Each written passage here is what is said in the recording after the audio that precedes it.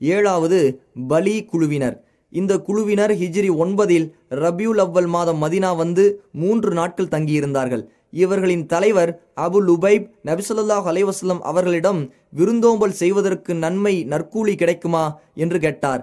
ஆம், செல்வந்தர்களாயினும் அல்லது ஏழைகளாயினும் சரியே, நீங்கள் புரியும் ஒவ்வொரு நற்காரியங்களும் நன்மை தரக்கூடியதே என பதில் சொன்னார்கள்.